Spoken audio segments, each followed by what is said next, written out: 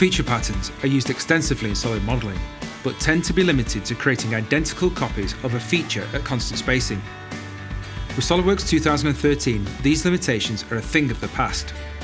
Let's take a look at how the varying dimension pattern is used to create this sheet metal guard on the back of this zero-turn mower.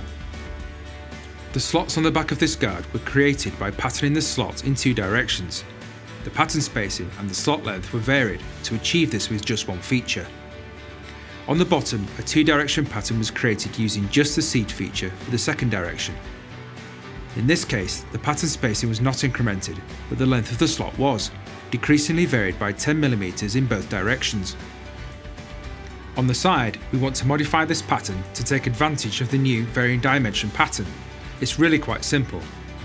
First, we can add an increment to the pattern spacing so that the distance between each instance increases by a set amount.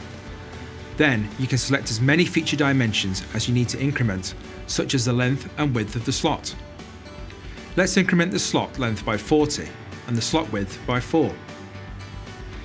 The preview provides visual cues as the changes are made, and as you can see, the last slot is way too long.